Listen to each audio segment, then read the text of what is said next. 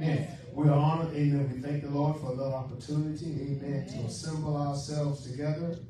Amen. As Paul said, with those of like precious faith. Amen. It's a wonderful thing, amen, to come together in fellowship. Amen. To come together around God's word. Amen. I declare this word just gets better and better to me. Y'all saw my post. I just celebrated my 40th birthday. Hallelujah. 40 years old in the Lord, that is. Hallelujah. We won't talk about that natural one yet. Hallelujah. But amen. Hallelujah. On the 18th day of September, amen, the year was 1983. Glory to God. A month and a half before my 19th birthday, Jesus Christ came into my life. Hallelujah. Changed me.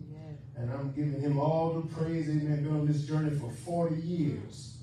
And I thank the Lord. Hallelujah.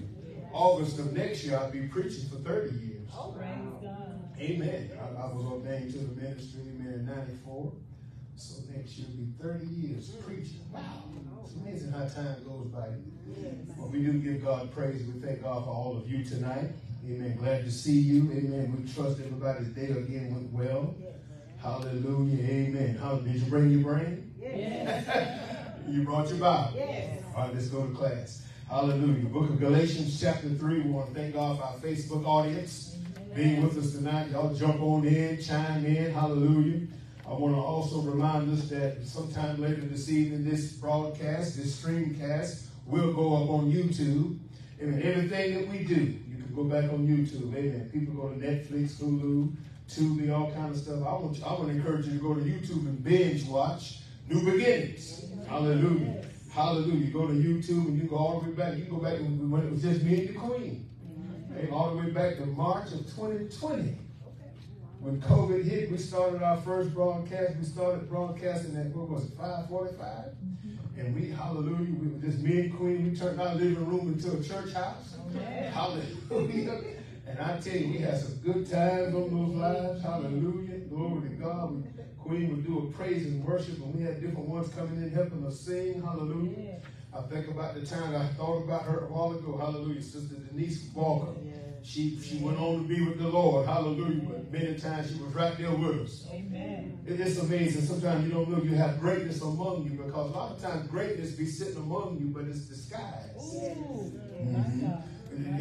Greatness. Sometimes everything you need is right there in front of you. But sometimes you can't see what you got in front of you. Or somebody said sometimes the trees are hid in the forest. Amen.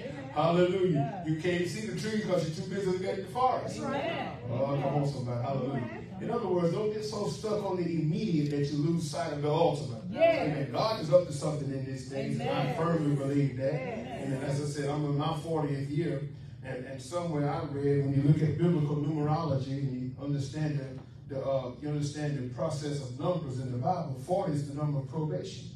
40 is also the number of transition. 40 is the number of shift. Hallelujah. When Moses spent 40 years, hallelujah, 40 years on the backside of the desert watching his father-in-law's Jethro's sheep, God started catching his bushes on fire. Someone said britches. Amen. So how many know God will set your bush on fire, so he can set your britches on fire? But after 40 years, Moses is 80 years old. Ain't nobody think about going on the field at 80. When God says, I got a plan for you. Hallelujah.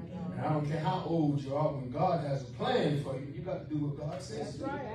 Amen. Hallelujah. But anyway, we're going to find ourselves in the book of Galatians, chapter number 3. Hallelujah. Amen. We're going to go down to verse number, I want to rehash a little bit verse number 6, and we're going to go down a little bit, because there's something I want you all to catch here. I want you all to catch the impact of that first phrase in verse 6. Hallelujah. Galatians chapter 3, verse 6. I want you to catch the impact of this phrase. The first phrase says, even as Abraham what? Believed. He believed who? God. And I tried to point out last time to you that there's a difference between believing God and believing in God. All right. Most people believe in God. I believe in God. They tell you that, blow smoke in your face at the same time. I believe in God, be stumbling down drunk. I believe in him all my life. Many people believe in God, but that's not what saves you. You're not saved because you believe in God. You're saved because you believe God. And there's a hidden word between believe in God and it's the word own. Believe on God. How do you know that the preposition, the part of speech there is a preposition. To believe in God is one thing, but to believe on God. That means I have transferred my trust now. See, when you believe on a thing, you came in this afternoon, watch this. You came in this house this afternoon and you sat in that chair. I didn't see nobody test that chair before you sat down. You just came in and flopped. Come on, somebody. Let me see what this thing hold me. Nobody did that. You just came in and sat down. Yeah. Why? Because you didn't believe in the chair. You believed on the chair. Come on now. Okay. And if you believe in God, that's what. But if you believe on God, you'll sit down in God. Yes.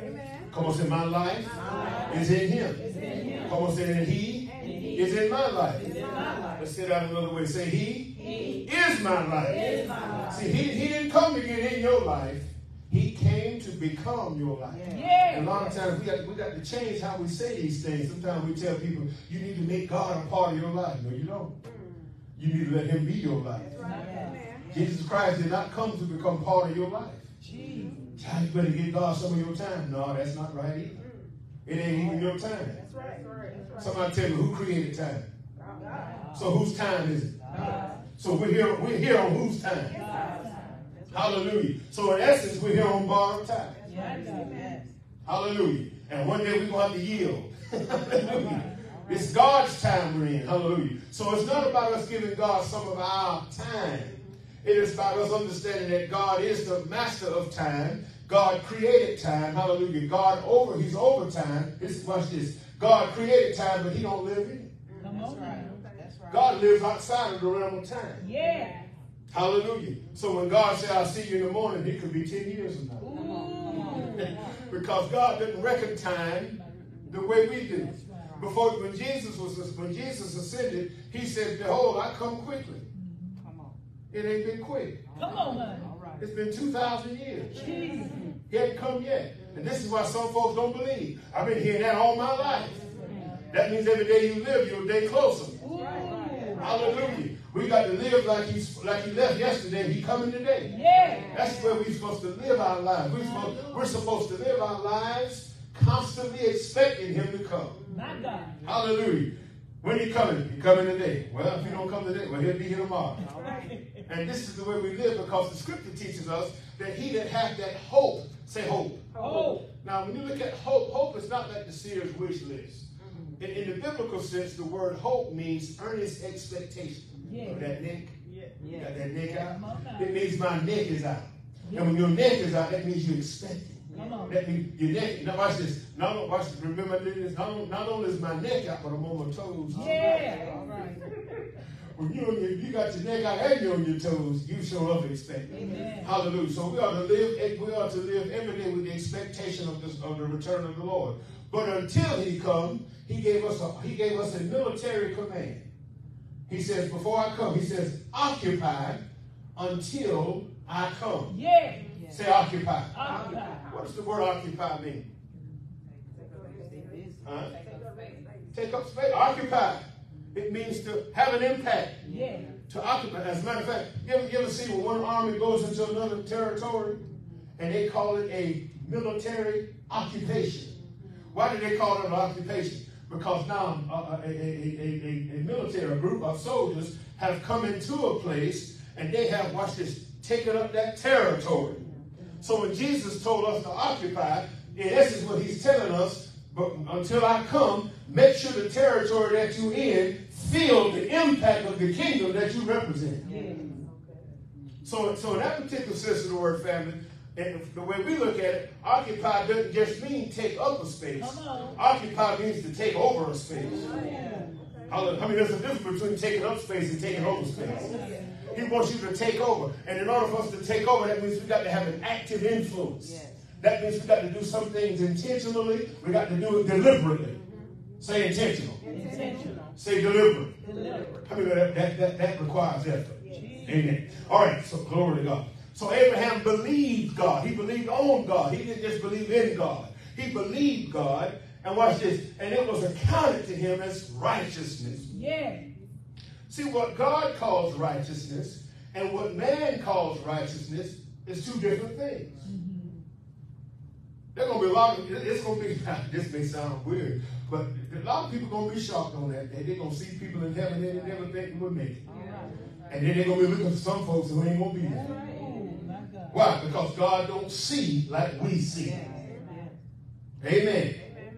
Don't get caught up in a person's action. I know sometimes, see, the reality of it is this. None of us act right all the time. Amen. That's true. But I love something I heard Dr. Martin Luther King say. He said God doesn't just look at the individual act. He looks at the overall bit. Love that. I said he said God doesn't just look at the individual act. He looks at the overall bit. This is why God would say something like, David is a man after my own heart. Why would God say that about David? David was an adulterer. Come on. Had that he was a murderer. Had Uriah killed so he could get with his wife. Did David do it? David was a rascal. Yes, he was. So how in the world did he get, how did he get the accolades from God? Because you can't get no higher accolade than that. God said, that man got my heart in him. How in the world could God say that about David? Because David, whenever David was wrong, he would own his wrong. That's right. That's right. He would own it, and he would repent. He would fall on his face before God. When Nathan pointed that finger and said, you the man, David fell on his face. And Psalm 51, go back and read Psalm 51. Psalm 51 gives you David's prayer. Have mercy on me, according to your loving kindness and tender mercy. Against thee and thee alone have I did this that was wrong. David said, purge me with hyssop. Hallelujah. He said, create in me a clean heart and renew a right spirit. Oh, that's in Psalm 51. That's David's prayer after he had messed up with Bathsheba. Instead of him saying, well, she should have been on the rooftop naked. Hallelujah. She told him no, but I mean, no means no. That's right. But David couldn't take no for an answer. Hallelujah. Let's move on. Let's get out of there. Hallelujah. But Abraham believed God. Yeah. Anybody in the house tonight believe God? Yes. You know how I know you believe God? Because I see it in your life. Ooh. Say, my lifestyle, is evidence of my belief. You've changed, haven't you? Yes. You see your change. So you ain't got to prove nothing to nobody. Just be the change. Just be who you say you are. Sometimes, minister around that right there is liberating. If we just be who we say we are. That's all you got to do. You don't have to try to prove anything. You can get rid of that show them mentality. You ain't got to show nobody nothing. What I say, Queen, if you be it, they'll see it. If you be it, they'll see it. That's right. They may not say nothing, but watch this. It didn't say that. Watch, if you be it, I didn't say they'll say it, but I said they'll see it. That's right. That's right. If you be it, they'll see it, even if they don't say it. That's right. Write that down. That's going to come back to you after a while. Hallelujah. It was accounted to him, Dana. Say accounted.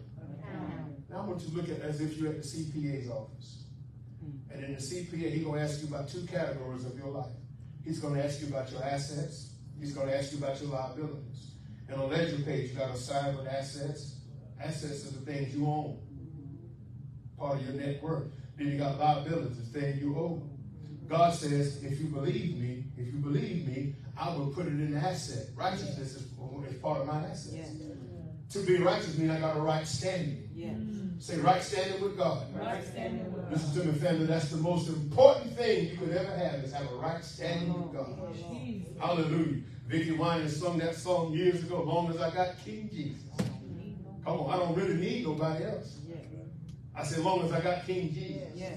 Yeah, I've been lied on, cheated, talked about, mistreated, abused, scorned, talked about, showed you born up, down, almost to the ground. But long as I got King Jesus. Amen. Hallelujah. Glory to God. All right. Hallelujah.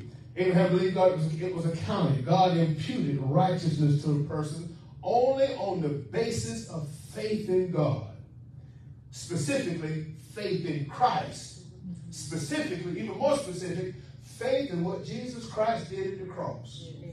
Because everything he did at the cross, he did it for us. Don't ever let your eyes leave what Jesus Christ did at Calvary's cross. Amen. Hallelujah. He says, know therefore that they which are of faith, know ye therefore, verse 7, that they which are of faith, the same are the children of Abraham. We told you last time that who are the true children of Abraham? We told you that we are. Hallelujah. We told you on one occasion that the Jew is you. You are the true seed of Abraham because you're in Christ. It ain't about what's going on in the Middle East. All right now. I'm finna make some folks mad. I tend to do that sometimes. You can wear all the prayer shawls you want to wear. All right. People wearing these prayer shawls, come to church with the yarmulkes on. Come on. That's right. And they think you come to church looking like that, you know, oh man, he got God all over him. No, you got cotton all over you. Cotton, polyester, whatever that thing made out of. It's a cloth. Hallelujah. You know, when they try to say, well, you know, Jesus said when you pray, go in your closet. They said that's not talking about a literal closet. That's talking about pulling the shawl, the tallit, pulling it up over your head. That ain't what he's talking about. That ain't what he's talking about. Enter into a closet doesn't necessarily mean a literal closet. It might mean that, but what it does mean is that you're not praying to be seen of men. All right. Because my prayer is not my performance. I ain't performing. Ooh, that pastor, no, he can pray. Did y'all hear his words? Somebody should have heard his heart. Because when you pray, prayer is not an opportunity for you to be eloquent. And to be so so articulate and precise with your subject verb agreement. Matter of fact, when I'm praying, I use bad English when I'm praying. Hallelujah. Because there's something about an intensity in prayer, amen, that goes beyond phonics. And come on, somebody. It goes beyond proper pronunciation. Hallelujah. When your heart is hurt, even if you get before God and just go, God! And then brother screaming at night. You just have to holler, whatever you got to do. Hallelujah. Get where you need to be in God. Hallelujah. It's not Sister Sonia, it's not a performance. Yes. Prayer. Come on, say a prayer. You don't say prayers. Come on. Come on. You don't. Come on, I want you to say a prayer. Say a prayer. You might as well get up and just read something. Jesus. Prayer is not a recitation. Jesus. Prayer is not an oratorical endeavor. Prayer is inviting, it's invoking the presence of God. Prayer is me presenting my situation to God. That's what prayer is. It ain't about me trying to clash concepts and trying to impress the people with my ability to speak and tremble my voice and, oh God, in the mighty name of Jesus. No, get off all that stuff. That ain't what prayer is. As a matter of fact, I doubt many people have heard you really pray. They heard you come to church and say some stuff. But when you really by yourself, Lord Jesus. When you ain't nobody else around, My God. old folks say you ain't praying until you get up. That's right. Until you forget about whether or not, sister, your makeup is right. All right. Amen. Because I'm telling you, prayer is the agony of the soul. Prayer, amen, is the resignation of the will. It's you giving over. It's you giving in to God, giving over to God. Prayer, every time we pray, it's a resignation. Yes. Come on, say prayer is me giving God my resignation. You're saying not my will, but your will be done. Prayer is not about you trying to twist God around to your way of thinking. Prayer is about you positioning yourself, amen, and coming around to God's way of thinking, because I promise you, what God has planned for you supersedes way beyond what you got planned for yourself. All right, hallelujah. They which are of faith, the ones that believe God, that's who Abraham's real children. Those are the legitimate sons. Everybody else is just talk about some wannabes. But only those who exhibit true faith in Jesus Christ are considered the sons of Abraham. Let's go a little further. Verse 8. And the scripture, the what? How many of you can't get a higher foundation than the scripture? Scripture is the highest. In other words, scripture is the most authoritative source. Amen. It's the first place we're supposed to look when we're trying to find the mind of God. This is why I tell you, when you come to Bible study, bring your brain and bring your Bible. Because the first place we look to find the mind of God is the scripture. And the scripture, he said, Paul said, know ye therefore, and the scripture foreseeing that God would justify the what? Yeah, another word is heathen. Gentiles, heathen. God would justify the Gentiles how? By faith. Now, and watch this. That's right. And it was preached what? He preached before the gospel to who? Abraham. God preached the gospel to Abraham. That's crazy. Yes. Abraham lived a couple thousand years before Jesus Christ. But he heard the gospel. Yes. He heard the gospel before Jesus Christ was born. Which tells you, which I'm trying to get you to see this, is that Jesus Christ and his death on the cross was never plan B. Come on. Some people say, well, when man sinned, God had to come up with another plan. No, he didn't. God ain't got to come up with nothing. It's already come up with. Hallelujah. The Bible says Jesus was slain from the foundation of the world. As a matter of fact, it says the only reason why sometimes, many times, most times, why God allowed you to get into a dilemma so he can show you his solution. Yes. Which is already made. Yes. Come on, say God has the solution, Solution. before Before I encounter the problem. I want that to soak in. That means, Minister Robin, that God saw the problem before it came to your house. Sonia, he saw it before you even thought about praying about it. He saw the problem before it became a problem. God has what is called foreknowledge.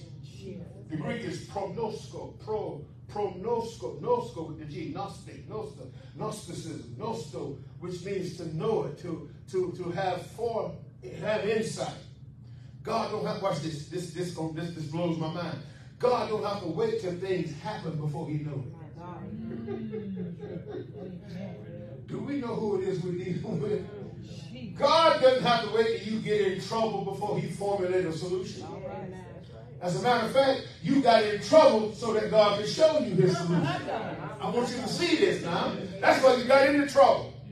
You can't get into anything. I'm telling you, I believe this from my nose to my toes. You can't get into anything that God had already made a plan to get you out. The plan is already made. This is why when we get in our dilemmas, don't fall apart. Listen to me, family. This is what your faith is for. Your faith sustains you. Hallelujah. Yes. Your faith keeps you steady even when the hurricane or circumstances are trying to blow you off course. It's because your circumstances fell apart don't mean you got to. Amen. As a matter of fact, I refuse. Couldn't always say this, but bless God, I can say it now, my love. I refuse to be defined by my circumstances. Amen. I might have went through my trouble, but I'm not my trouble. Amen. Will you just say, I'm not what I went through? I'm not what I went through. The worst thing you can do is to give personality to your trouble. That's right. That's right. Troubles are something we ought to go through without becoming. That's right. Amen. Don't become the trial, go through the trial. That's it. Lord. Are y'all hearing this preaching tonight? Yes. All of us gonna go through stuff. Yes. I'm not gonna stand here and tell you, oh, God's gonna bless you, and he is gonna do that, by the way. But there's gonna be some trouble coming. Yes. And I'm not gonna tell you that because you're in Christ, you have an exempt status. No. As a matter of fact, some of your greatest trouble you'll ever encounter is after you come to Christ. Come on. Jesus. Well, the difference is now you're armed for the battle. Yes. Why do you think Paul talked to the church at Ephesus about putting on some armor? Come on. Who needs armor? In a general sense. Who needs armor? Somebody who's getting ready to fight. Come on here. Hallelujah. If you ain't getting ready to go through that, you don't need no armor. That's right. Hallelujah. You got it. Hallelujah. My question is, are you dressed for the battle? That's the thing. You're going to go through the battle, but the key is being prepared. And every day, listen to me, every day, Paul tells us to put on the whole armor of God. I don't see nowhere in the Bible where it tells you to take it off now. That's right. That's right.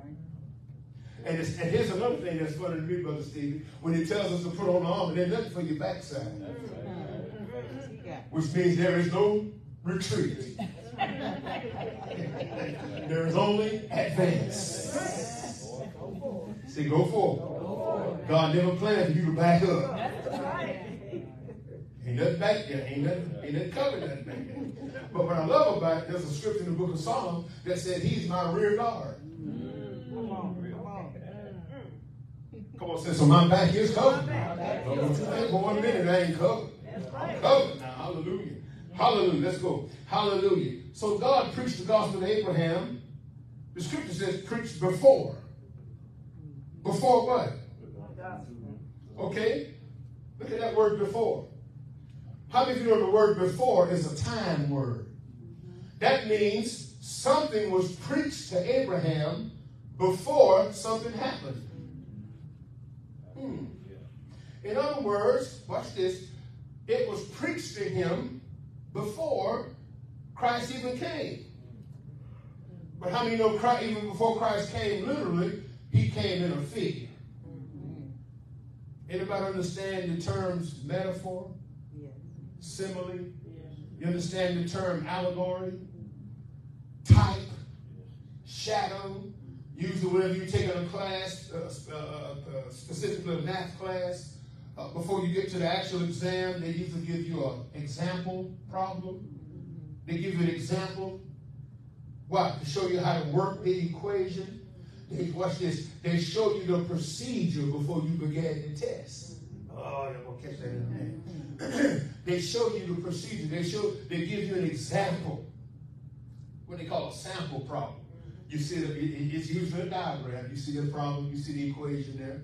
The algebraic equation, whatever it is, whatever kind of test you're going through, you got the example here. Hallelujah. So they're telling you that if you follow the process, if you follow the formula, because in mathematics there are things called formulas. Right? Come on, y'all.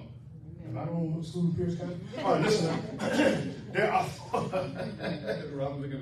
I ain't go to school. All right. Say formulas. All formulas is a guideline. The formula says, if you obey my process, I'll help you solve this problem. Right? It's called a formula. Well, the Word of God contains formulas. Another word for formula is the word principle. Say principle. Now, how you know it? Watch this. God is not a respecter of persons, but he is a respecter of principles. Come on, say the principles will work for you. But you got to work the principle. I had a hard time in math because when the teacher would give us these equations, I would see brackets and parentheses, and I was just working from right to left. And I always come up with the wrong answer. Why? She said, because you didn't follow procedure. I said, procedure? She said, there's a formula. I said, well, what you mean? She said, you notice those crooked things in there called parentheses? I said, yeah. She said, you got to do what's inside that first. Because if you don't do what's in the parentheses first, even though you're using legitimate ag, but you're not using the associative properties. Come on, I learned some of that stuff. You got to use the associative properties in there to work what's in the parentheses or in the brackets. Hallelujah. And I got so prolific at that stuff that when I went off to college for a little while, part of my work study was I was working with people who had trouble in math. I was a tutor in math. Your pastor was a math tutor. Lord have mercy, Queen. That was my job. I was getting paid to show people how to work equations. Right at way across college at that time. Lord have mercy. My job. And then I was also getting paid to teach people how to write essays. Because I was always pretty good at writing. Hallelujah. All right, anyway, pray. Principles. Come on, say everything has principles. So when we approach the Word of God, there's a principled way. You look for the principles. Again, remember this. Put a pin in this. God doesn't bless people because they're just special. God blesses people because they know how to work the principles. That's it. Because you adhere to the principles. He doesn't respect people. He doesn't just bless one over another. This is why God blessed Abel, but he rejected Cain. Because, watch this, Abel offered God according to the principles of his word. That's right. He offered God blood. Cain offered God okra. Which wouldn't hurt my feelings. But I love okra. But what I'm saying, in that context. That's right. Say context. All right, we get out of I get stuck. I can't get out of that hole. Thank you, Lord. Hallelujah. Then it was preached before. The gospel was preached to this man before. Back in Genesis 12, God called him out of Ur the Chaldees, called him away from his family, called him out of the land of familiarity. Minister Robin called him out of his comfort zone. How many of God will challenge us to come out of comfort zones, come out of places of familiarity? Because Courtney, you can't grow as long as you stay comfortable. Hey, listen to me, family. There is an aspect of growth that is extremely uncomfortable. And most of us, including the fellow you're looking at, we don't like our comfort challenge. Hallelujah. I finally got this pillow like I want. I've been moving my head all night. Hallelujah. But eventually you're going to have to shift from that position too. That's right. It's important to be able to turn over. Even a person in a nursing home, they need somebody to constantly turn over. That's right. See, because if you don't get turned, you're going to develop sores.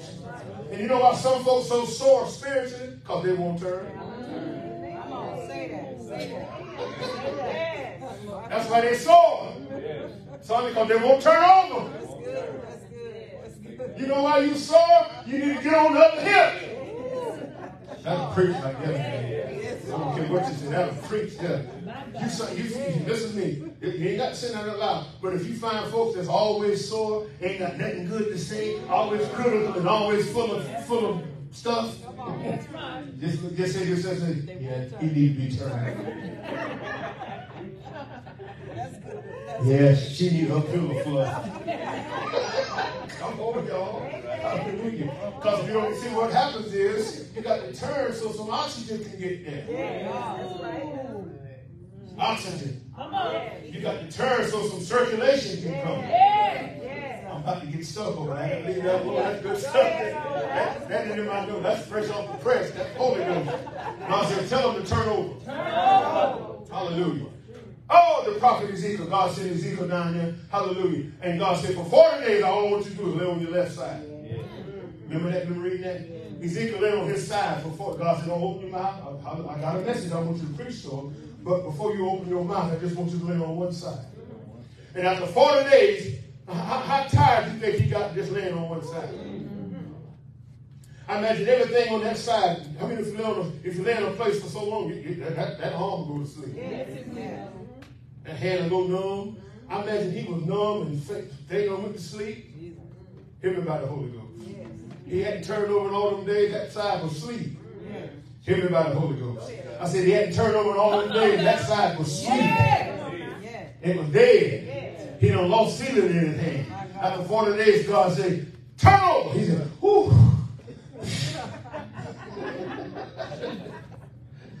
Somebody holler, turn over. Turn over.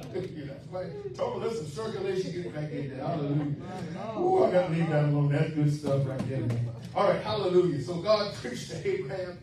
Jesus, the gospel was preached in a type, in a figure. We saw that with the ram that was caught in the book, in the thicket behind Abraham. That was the gospel, y'all.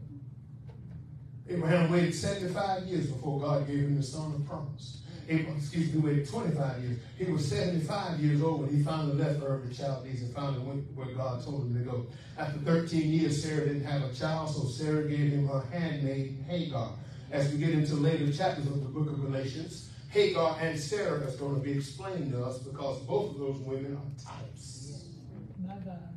As a matter of fact, this book of Galatians is the most important explanation of the type of Sarah and Hagar. We're going to get to it one day this year. Hallelujah. It's powerful. All right. Somebody say glory. Glory. It's part of the God. Please understand this. Everything you go through is all part of a tapestry that God is weaving in.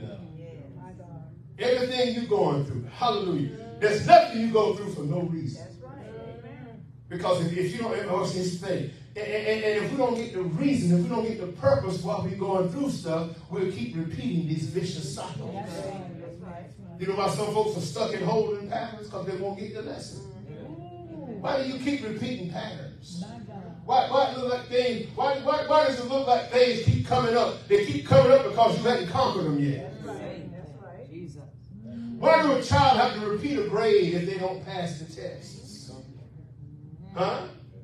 You haven't conquered that level. You haven't conquered that level of instruction. So hallelujah. So the test score, revealed that you're not ready for the next level. That's right.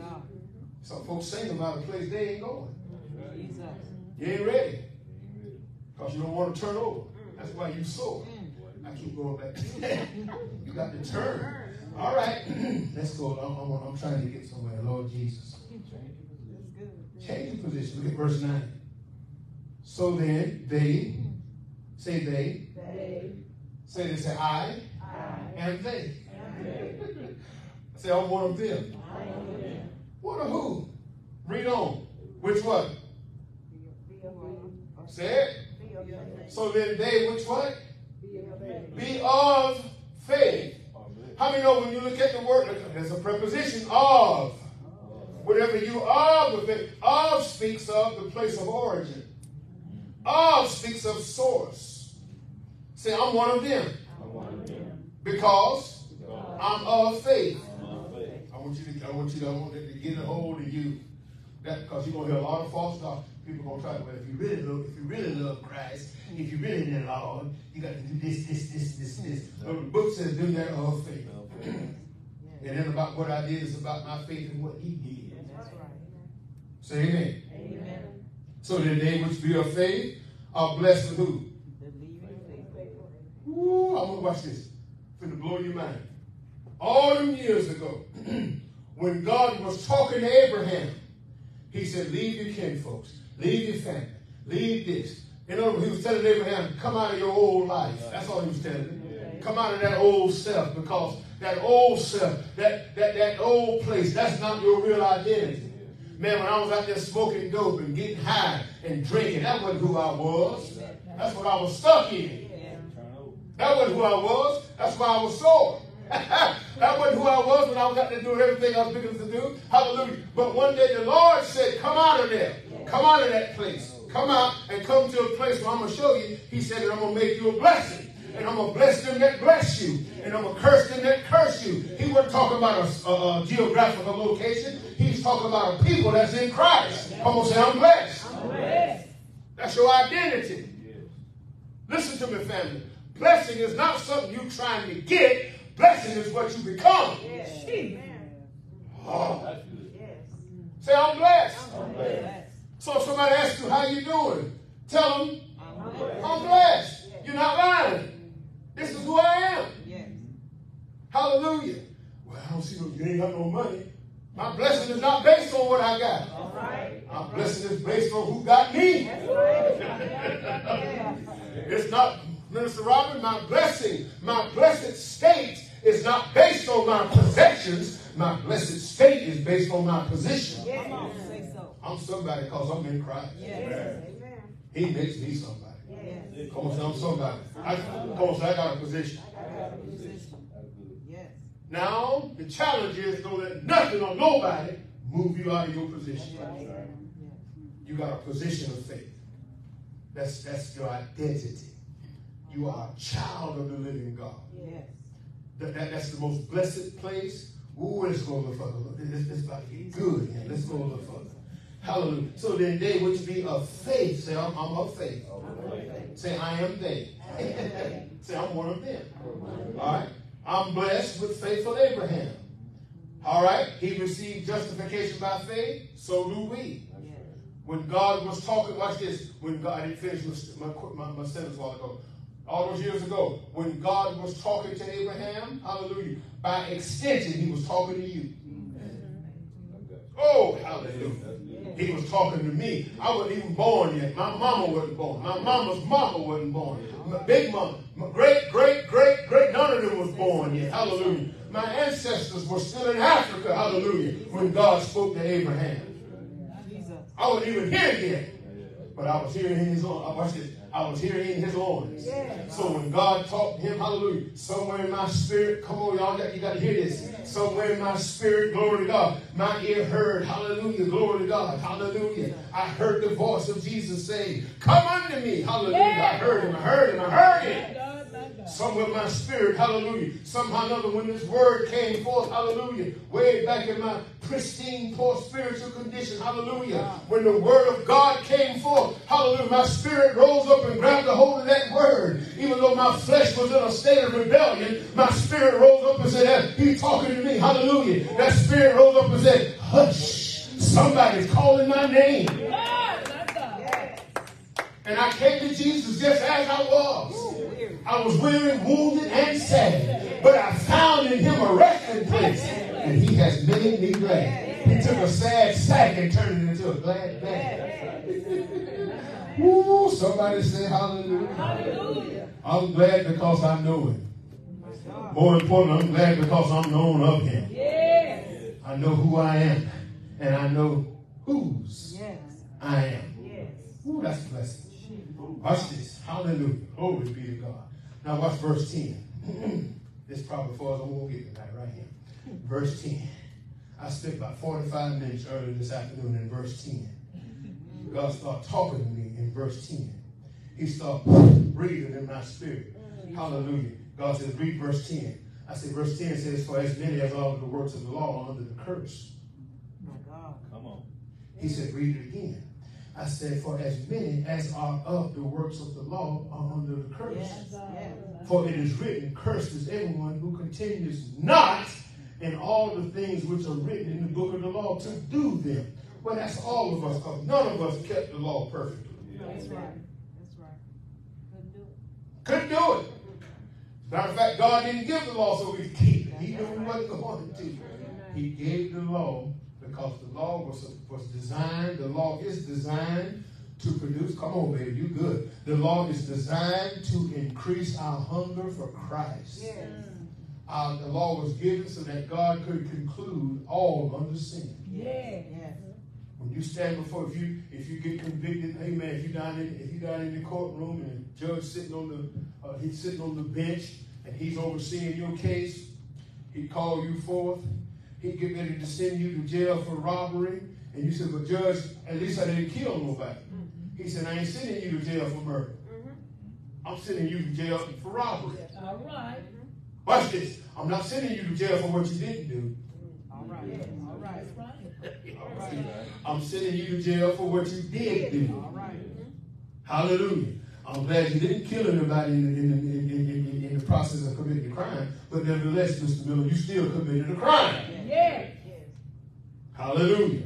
So the law said that there are stipulations in the law that outline certain degrees of punishment or sentencing based on the offense that was done. Yes. So the judge has an obligation. I said obligation. He has an obligation under the law, amen, to sentence me. Come on, y'all. Yeah. Anybody watch the old 1970s detectives show called Beretta? Had that bird. Dun, dun, dun, dun, dun. Don't do the crime if you can't do the time. Y'all ever watch Beretta? Okay, all right. Some of them too young. All right, yeah, some of y'all.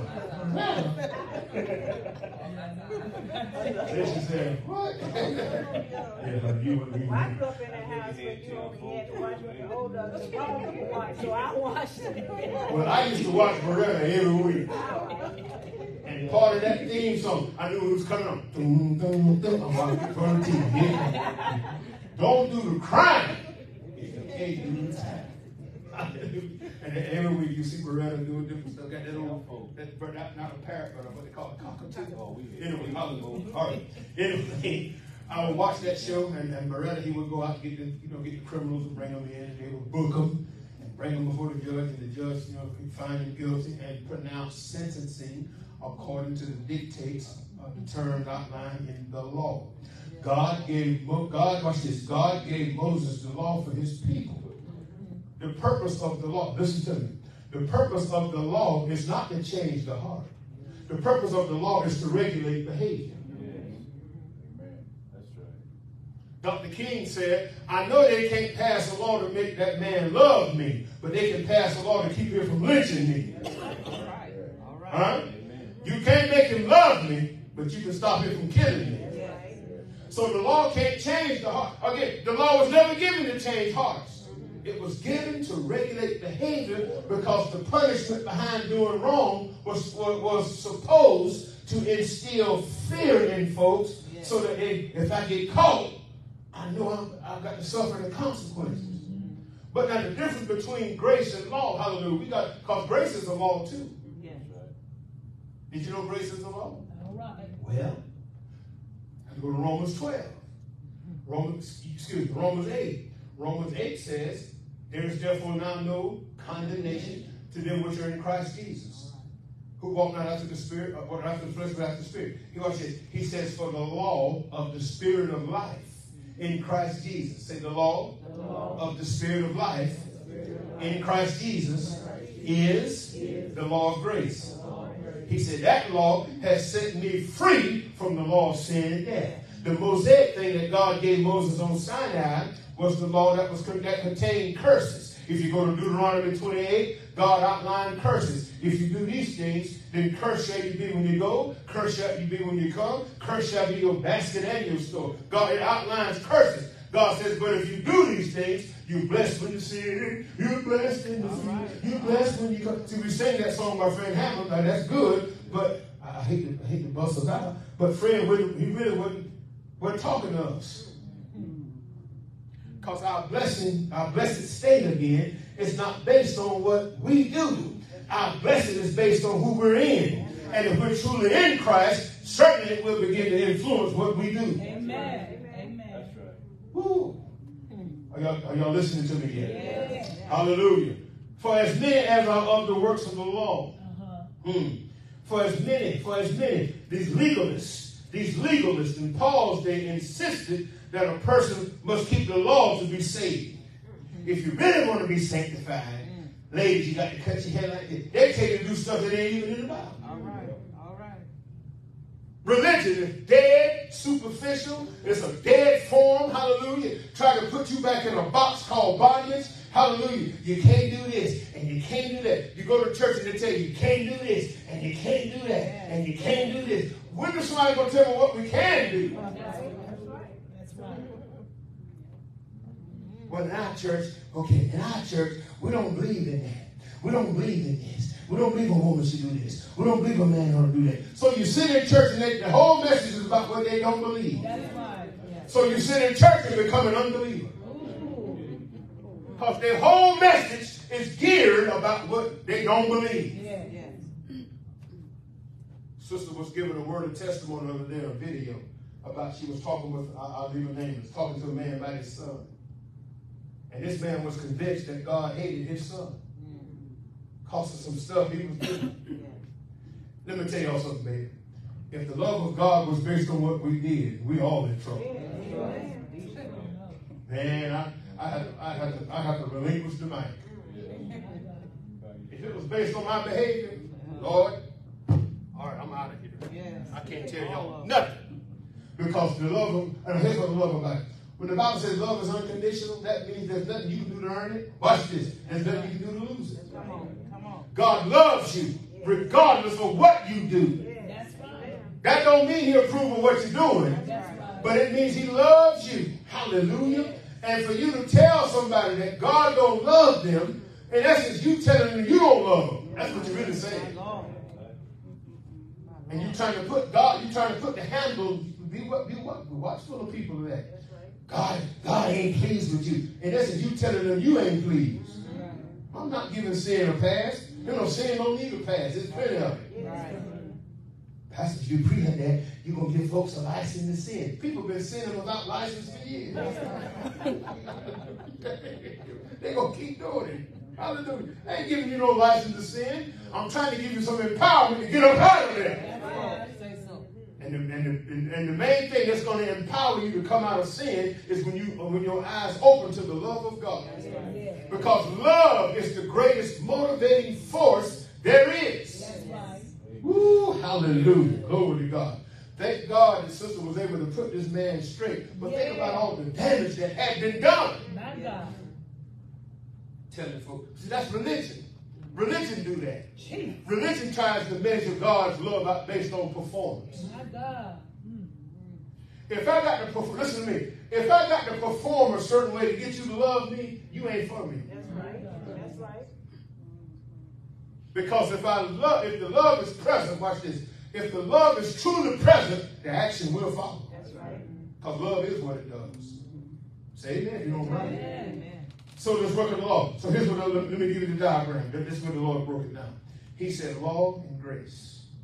Law and grace. Put this in my side note. I didn't say y'all these. The side note, even though it's down in the body of the notes in a measure. But here's what he said. It's the difference between a butcher and a surgeon. Say a butcher and a surgeon. Now, how many know both a butcher and a surgeon, both of them are cutters? Both of them cut. Say a butcher cuts and a surgeon cuts. But now, if you find yourself in a life and death situation, who you want cutting on you? Why? I mean, we're laughing about it, but I mean, obviously, that's a surgeon. But I want us to think. I want us to think a little deeper. Come on, Facebook, let's go a little deeper. Think. Why do you want a surgeon to do the cutting instead of a butcher? What's the difference between when a butcher cuts and when a surgeon cuts? Because both of them cut meat.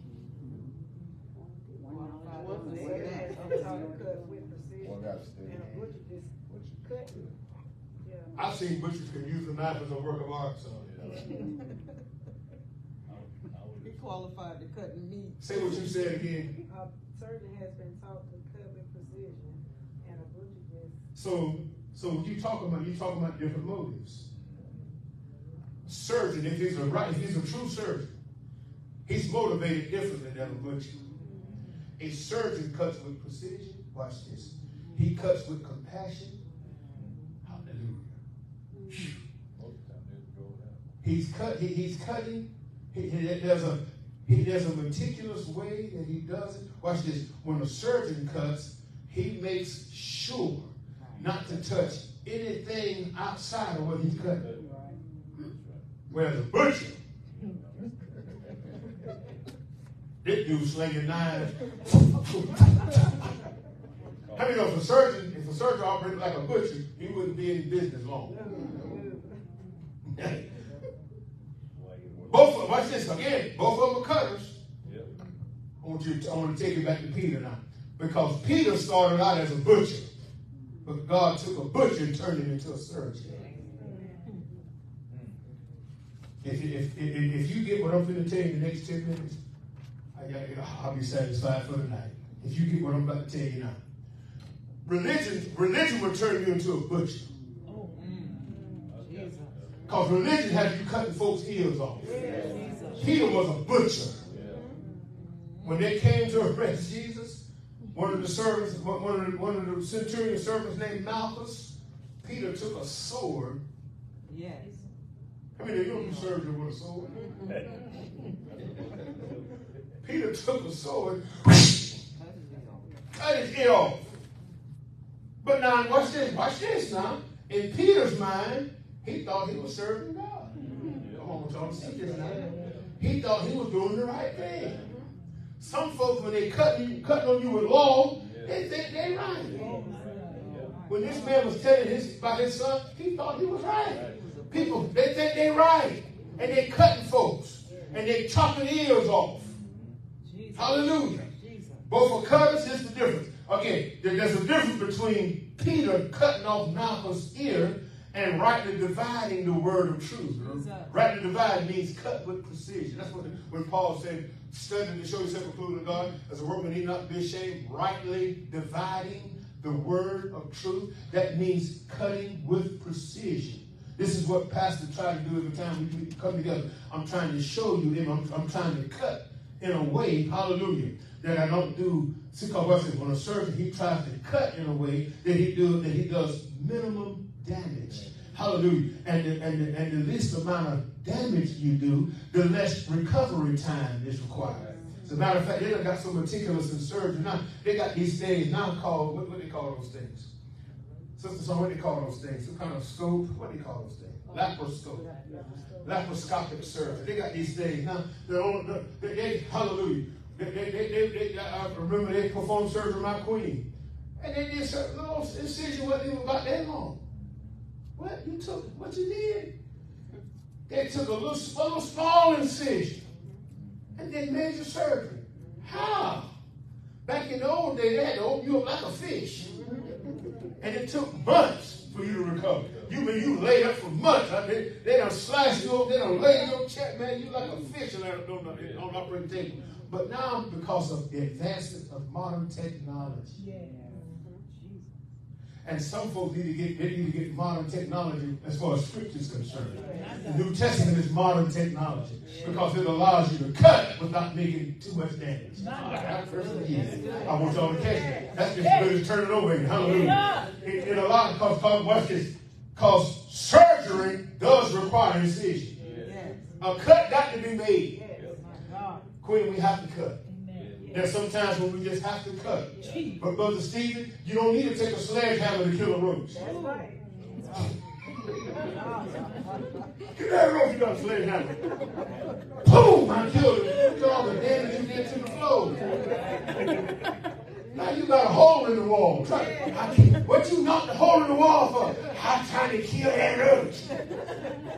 Why didn't you roll up you some paper and knock his brains out and just clean the wall off? But some folks in church, they so heavy-handed, and they're so heavy-footed, and they're so heavy-tongued, hallelujah, that you got a legitimate concern, but you're using illegitimate means. Jesus told Peter, put that sword up. Yeah. Live by that thing, you're going to die by it. He was talking about the law. Y'all didn't hear me. He was talking about the law. If you set up here, some preachers standing, I'm telling you, I see it all the time. My spirit gets so grieved because I see preachers in pulpits every Sunday and they come in swinging swords. Come on in, auntie. Hallelujah. We're on the tail end of this thing. They're swinging swords. Amen. Instead of swinging sword of the spirit. Amen. Most of the time, say most of the time. Most of the time, people know they're wrong. Most of the time, people know they be wrong. That's right. Amen. They don't need you to tell them how bad and how wrong they are. That's They right. need you to show them the way out. Amen. God's got a way out. Again, from what I said when I first started, you can't get into a dilemma that God can't get you out of. The way is already made. That's right. So are you a butcher or are you a surgeon? I want you to ask yourself that. Am I a butcher or am I a surgeon? Yeah. Watch how you use your words. Amen. Hallelujah. Are you butchering? Watch this. This is what I put in my notes. Hallelujah. When a butcher cuts, he's not preparing the body for healing. Jesus. He's preparing meat for consumption.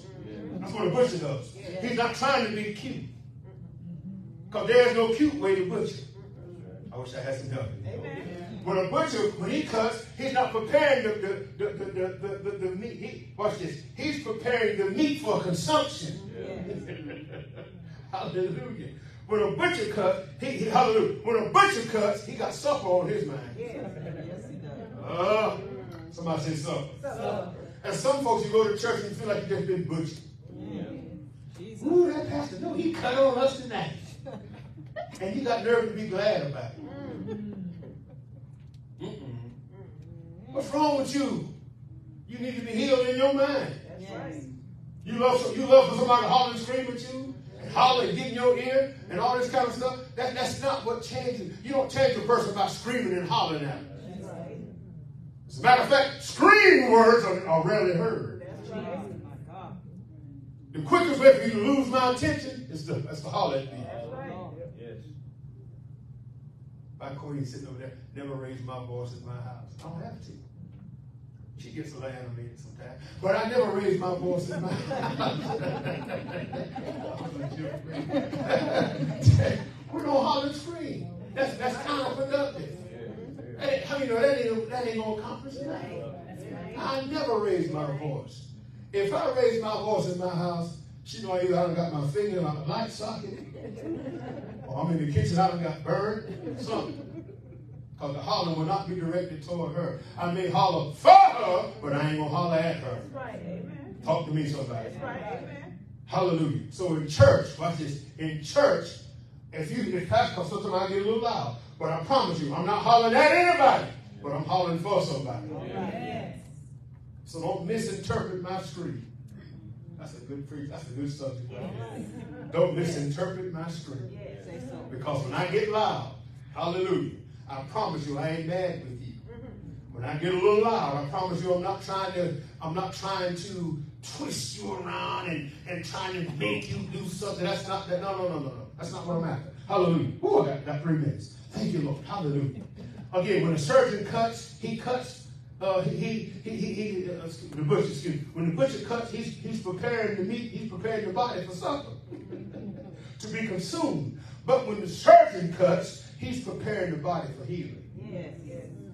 Say the surgeon cuts for the objective of healing. And if he's a good surgeon, he's going to cut as every surgeon, he wants to try to find the least invasive way to do it.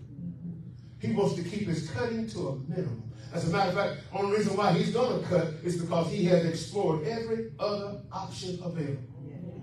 They've tried every other option available. Most of the time, surgery is the last option. Because you don't really want to open nobody up. Because when you open people up, now they're subject to all kinds of other stuff. Am I right about it? So if a person is really motivated by love, the last thing he want to do is cut on anybody. Put your sword up, people. We ain't coming here to cut off ears. You need your ear. Because faith comes by, and you can't hear without your ear. Hallelujah. Amen. So in conclusion, I'm trying to close now. I'm trying to land this plane. I'm looking for clearance on the tower. Please don't turn the lights off on the runway. Watch this. Hallelujah. He's preparing the body for healing. Listen to this, family. He's prepared when a surgeon cuts, he's preparing you to be more productive. Say productivity. See, that's the objective of surgery.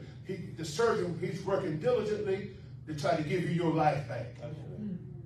When a butcher cut, he ain't trying to give you your life back. So God told me, he told me to tell you, he said, the law is a butcher, but grace is a surgeon. All right. All right. Say the law is a butcher. Say grace is the surgeon. The surgeon represents a compassionate, merciful approach. Whereas a butcher, he's just trying to get the job done. I don't care how much blood and guts. I'm just cutting, I'm just slicing and chopping. Hallelujah. Go to church and get sliced and diced. But a surgeon is meticulous.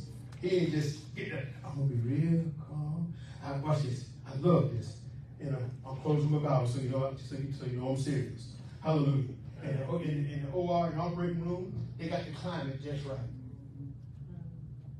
You know, in the operating room is real cool in there. It has to be. Because it's got to be, the environment got to be conducive, amen, to keep the spreading of germs to a minimum. Because there are certain climatic conditions that bacterial invaders can't thrive in. Hear me by the Holy Ghost.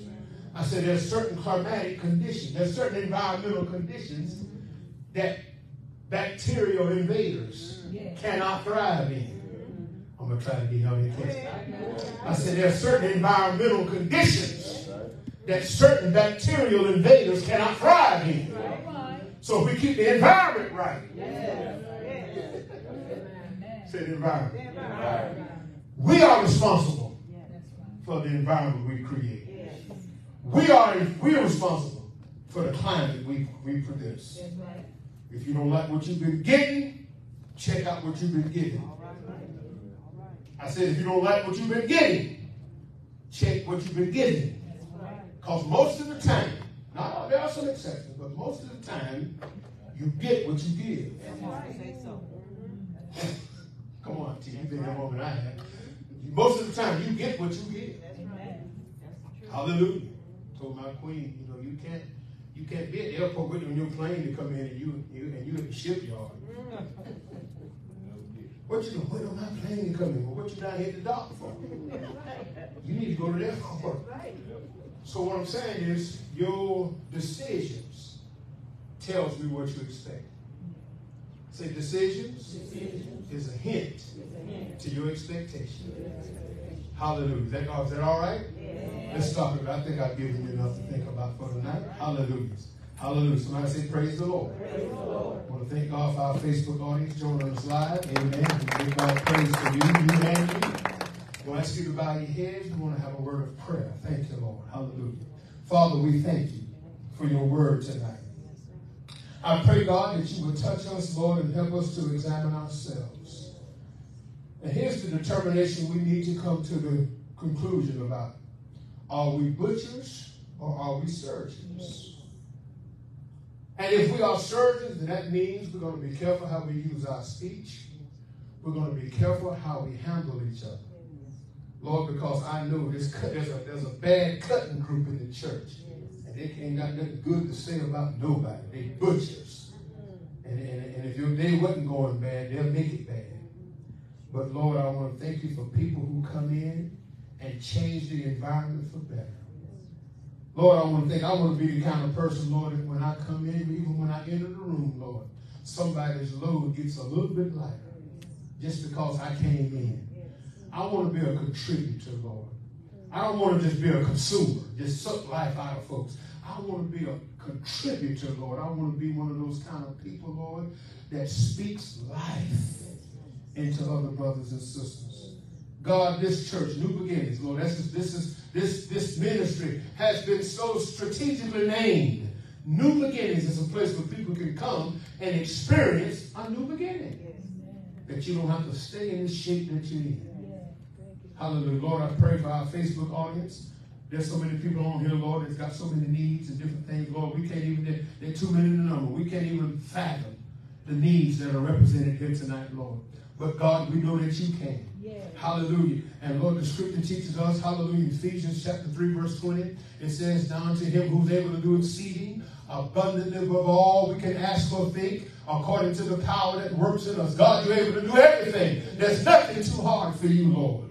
And we pray for everyone under the sound of our voice now, God. Whatever the need is in this room tonight, whatever the need is on Facebook audience, God, we ask you to meet that need. Philippians 4:19, according to your riches and glory by Christ Jesus. And we thank you for doing it, Lord. We just give you all the praise.